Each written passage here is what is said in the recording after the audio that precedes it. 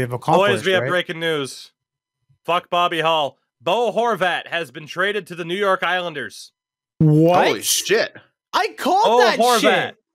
to the Islanders for Anthony Beauvillier, Atu Ratu, and a protected first-round pick this year. Yo, they got Ratu. That's pretty good, dude. He's been pretty good lately. Oh my god. Didn't I say fucking last week? I said you give Kuzmenko the 5-2 year because you know you can't keep Bo Horvat. Bam. Sorry, Bobby. Oh. This is more important than your racist corpse. Sorry. That it is. El Bozo. What are the conditions on the first? I don't know if that's been announced yet. This tweet literally just went live 2 minutes ago from the Canucks announcing this particular trade. So I think hopefully by the end of the show and over the next few minutes, we will likely know more details. But yeah, obviously by the time people hear this, you would have already known. But Beauvillier, Ratu, and a first-round pick in exchange for Bo Horvat. That is... Now look, again, people will say for the Canucks, like, the fuck are you doing letting go of Bo Horvat? Retool. And that's fair. Yep. That's fair. Like, in a general sense, yeah, you hold on to Bo Horvat. I still, at the end of the day, would view this as mismanagement, not keeping your captain, who is just setting the world on fire in terms of scoring goals and being a leader on the team. That said, getting someone like Anthony Beauvillier, Oh my god. a couple years ago, Beauvillier was looking awesome, particularly as a defensive force. Now, not so much. He's got 1 year left at $4.2 million. So that's kind of like, I don't know how I feel about that. Like, it's essentially hoping that Beauvillier bounces back. You do get Ratu, who should have been a first-round pick. He went 52nd overall and for whatever reason kind of plummeted out of the first round. But so far, he has been incredibly solid. I mean, at 20 years old, he's already playing over here consistently. Last year in Liga, he had 41 points in 47 games. And this year in Bridgeport, he's doing pretty good. He's played 12 games in Islander this year.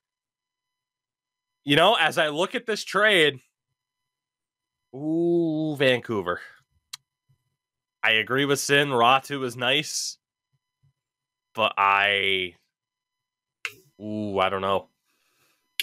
I think my initial reaction is a W for the New York Islanders. That's a pretty big get for them. So I'm assuming like the pick is going to be like top 10 protected or something like that. Presumably, yeah, in case they miss the playoffs. Yeah. Still, if you're Vancouver, you don't let them protect that pick with that return, in my opinion.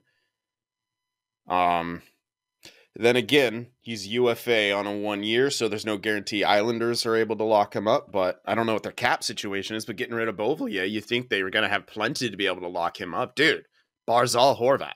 That's a pretty fucking good combo down the middle. So Barzal has re-signed. He's got a new extension, 8 years, $9.15 million kicking in next year. Beauvillier, like I said, was making $4.15. They, in theory, do have the cap space, especially with $5 million of Semyon Varlamov coming off the books. He won't make $5 even if he comes back because Sorokin's their guy. They 100% have the money to sign Bo Horvat long term. Yeah, I think the Vancouver screwed up. They could have got more. Damn. Like that's pretty rough for Vancouver. Like Ratu's good, not a guarantee. You know, maybe he wasn't. Oh man, he was projected to go much higher than he was at one point, wasn't he? Yep, he was like a top 10 pick.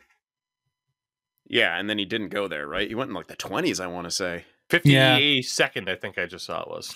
Oh my god, he fell to the second round. Yeah, holy shit. Yeah, so people freaked out. He's looking good, but still, like Beauvillier isn't amazing. Like you said, he's been hit or miss. Ratu's looking good, but who's to say if he's a true top six? And then a protected first. All this for your captain. I don't know, the man. guy's 20. Our Atu Ratu is like 20 years old. So he has tons of time to figure out. Yeah, he is, and he is making a pretty good impact in the NHL when he does play. Still, I still feel like Vancouver probably could have gotten more. At It's the worth very noting, least, non-protect that pick. But the New York Islanders are they're only 2 points out of the second wildcard spot. The Penguins are ahead of them with 3 games in hand, but this is the Islanders saying, hey, we're going for this. yeah. So that's solid. That's solid for the Islanders. That's the initial reaction. That is a victory for the New York Islanders, and I just don't know. And I mean, if that was the asking price, right? Like a roster player, a top prospect, and a pick, I'm not surprised the Bruins wouldn't necessarily give that up, because you probably don't want to take away from the roster and the chemistry. I don't know if there's a single player on the Bruins primary roster I'd be willing to give up and risk upsetting that locker room. Even though, would I have given up Lascelles in a first? Yes. But it's just that roster player. Like I said, even if Beauvillier is not looking as strong as he once was, even if it was Charlie Coyle, I wouldn't do it, just based off of what the locker room's been for the Bruins this season. So, all right, Elliot Friedman, top 12 protected pick. 12. So let's be honest, the Canucks will have the Islanders' first rounder this year. Probably, yeah. Barring a miracle. So, but go figure that the Islanders are able to work that in to say the pick is protected. Like, the fact that the Canucks couldn't even get an unprotected pick is surprising, because you would imagine that next season the Canucks or the Islanders will be in the playoffs, so they won't care as much about that pick anyway. You let them lottery protect a pick in the Connor Bedard draft. Vancouver. Idiots. Vancouver. The more we talk, Vancouver, what are you doing? Remember, it's not a rebuild. It's not a rebuild. It's a retool. You got to think about that. That is terrible. Really? Yeah. Like, I don't know, man. I don't know. That's maybe it'll work out, but the initial reaction is not a positive one for the Vancouver Canucks whatsoever.